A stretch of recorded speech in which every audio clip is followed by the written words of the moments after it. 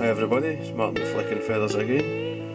Today I'm tying a simple sculpin for you. Nice easy streamer, smaller than is maybe fashionable for a lot of flies now, but still an effective little pattern worth having in your box if you fish anywhere where there's gobies, sculpins, miller's thumbs, any of these small bait fish. So I've got a size 2 streamer hook. This is a Varivas 2500V SE, straight eyed. Decent hook, heavy wire, strong. And I've already crushed the barb in it. So I'm going to run on a base of thread. Now I'll leave a bit of a space here just as a guide, like just about the the length of the narrowest part of the sculpin helmet that we'll be using, so that I've got a rough mark for later as to where to sort of start thinking about stopping my dressing.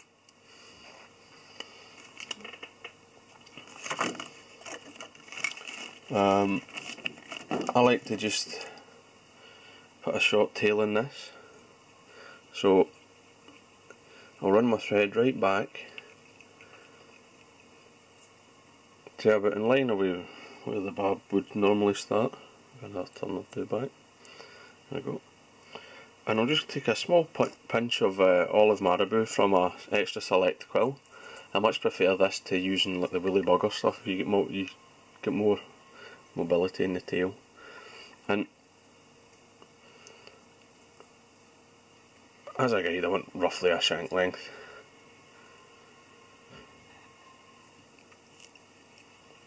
And then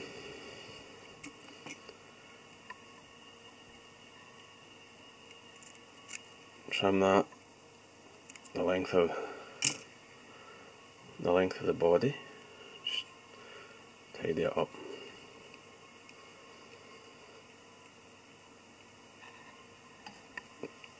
Then the body hackle is some olive saddle hackle, grizzly olive. I'm just looking for a sort of big one from my pack, and I want something that's fairly webby.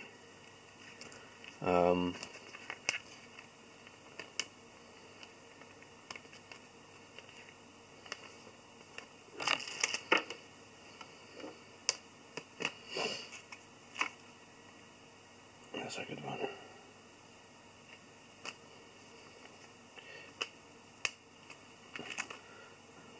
Right, so this is quite long. It's almost like slapping when it gets to the bottom here, but up the top it's still a wee bit spikier. And I'll prepare the hackle just by sort of sweeping the fibres back to expose the tip. I'm just going to tie this in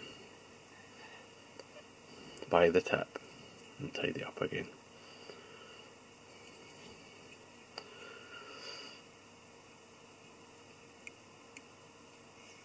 Then I'm going to make a dubbing loop, so I'm going to make it quite long, 6 inches or so, which is longer than you need, but I like to have plenty of working room. So to make the dubbing loop, take the thread round, hook it around your finger, measure it out to the length that you want, trap that thread going back, and then make a couple of wraps around the loop. You can see that there. Pull it up, and that closes and tightens the loop at the top, and then a couple of locking turns. Then I'll take my thread up, and I'm stopping short.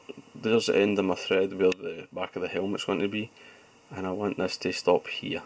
Right, so I'm leaving myself a wee bit of room, because there's going to be another part of this. Oops, watch that, doesn't it?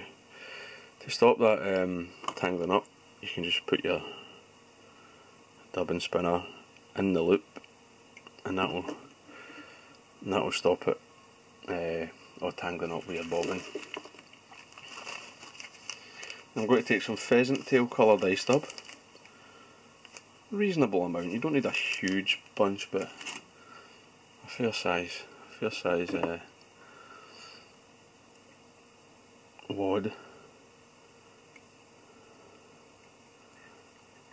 And then I'm just going to start putting this into the loop. And you want it to be getting thicker towards the head end.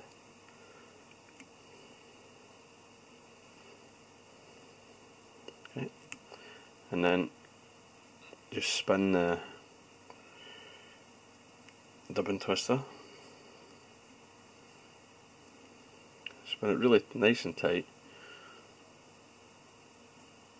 until you've got a good rope, and then just wind. You can just use it, if you've not got a rotary device, you'll just have to wind it like a hackle. Just get that started and wind it forward and touch and turns, and just sort of position it as you like. And you can see them thickening up as I go forward, sort of trying to keep it as much in the way that I mean that's the way that these bullheads, you know, that they're sort of wedge shaped. And then cross your thread over the loop. Always take the tag end back, doubled it over and tied it down just for security. I always do that with a dubbing loop. And then take your hackle, wind it forward. I like this to be reasonably heavy. You know, you would normally only have like 4 or 5 tons in a sort of palmered fly, but over this length, but I like to go a wee bit more. Try to get into the webby fibres as you come to the head end. Then I'll actually put 2 or 3 tons in front. Even if you're coming into the sort of marabou fluff, that's nice. It's all movement.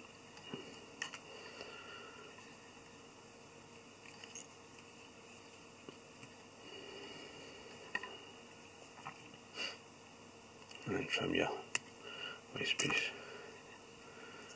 And anything that's going forward, just take it back. And then I'll make another dubbing loop. Same again. Make the loop, tie back, 2 wraps around the thread, pull it up, and then pull it back. Tie everything down so it's nice and tight.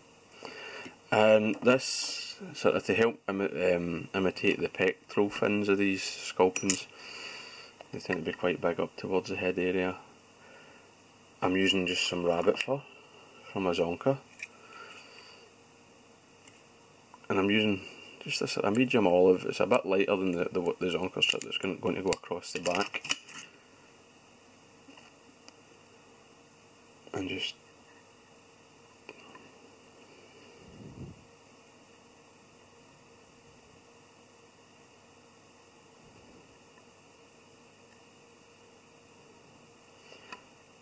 gently just make sure you've not got too much by the way of butt ends sticking out.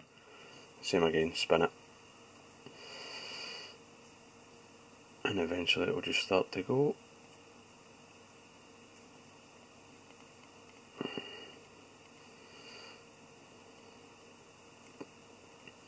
And I like this to be nice and tight.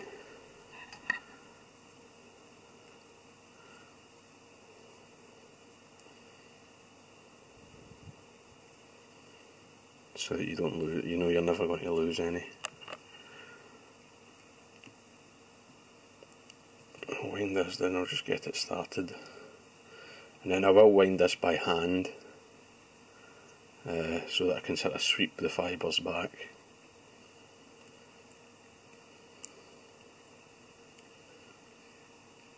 And don't worry if you're sort of flattening them, that's not a huge problem because you can pick it out.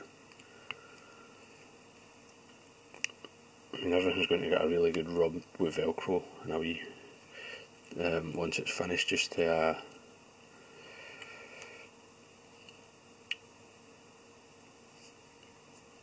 sort of rough up that dubbed body and things anyway, so you will tie that off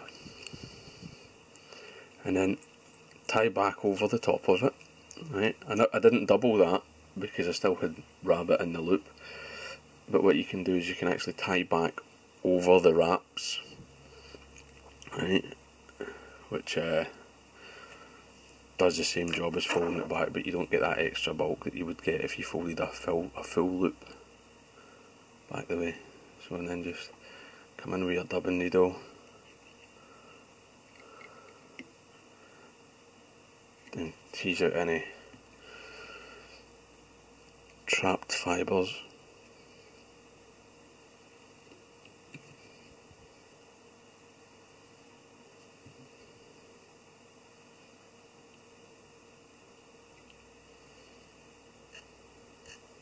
Right. At this stage I'm going to throw a half hitch in.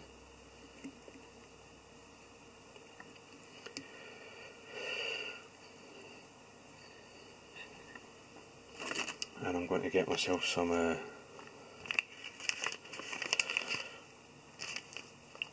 barred Zonker,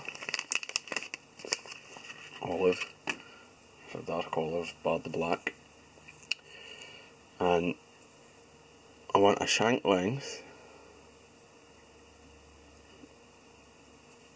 behind, so I'll just mark that there, and then just use your hook point, get it roughly in the middle, put it on, take the hook out of the vise and just pull that around the bend until it's nice and snug.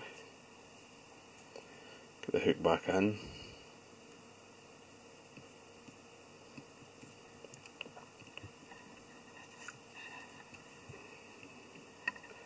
and then just sweep all the fibres that are above or in the hook gap side, which will be the top of the fly, sweep them down into the side. Again, that helps to add the sort of width, and pull this nice and tight.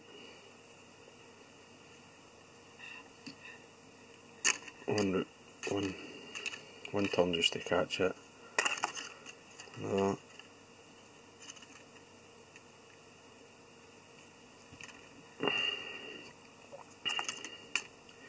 Three will hold it. Trim it nice and close, and then just tidy this up.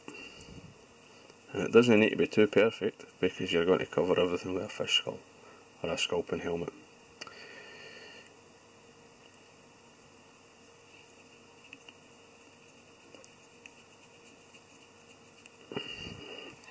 And then just throw in a whip finish.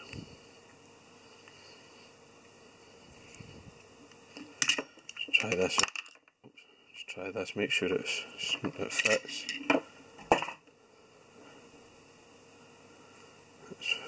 That's not bad. Right.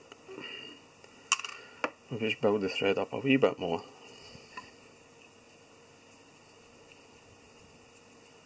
Just to make it a bit more snug. And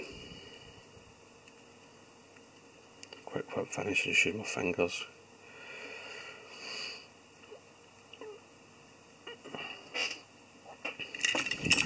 Trim away the thread.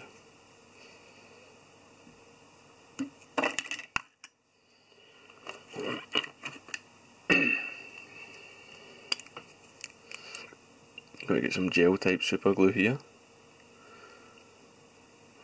Don't be shy with this, but stick it at the front. You don't want it to be on your. You don't want to get it on your the rabbit fur. And then just position this,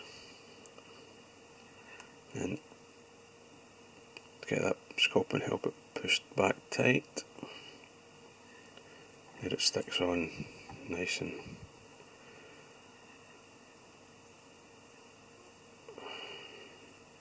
and there you have it. in the instructions for the fish skulls and all that, they tell you to put a dam of thread in front, but I never do that. I found that the super glue's plenty. What I actually do as well, just to help protect the eyes and stuff, I'll take a coat of head cement and flood that wee gap and cover all this. And I've never had them come free, and even if they do, they're just on your leader, you know. It's not the end of the world. But there you have it, a nice simple sculpin, easy, dead quick. I mean, you can tie them much quicker if you're not explaining everything. Probably about a 5 or 6 minute tie, really. You can, get going about it with the Velcro. Just tease out some of that sparkle. I don't like excessive flash in a sculpin, because they're little matte camouflaged fish, you know. They're no flashy, they're no silver. And there you have it. That's it. Simple, effective.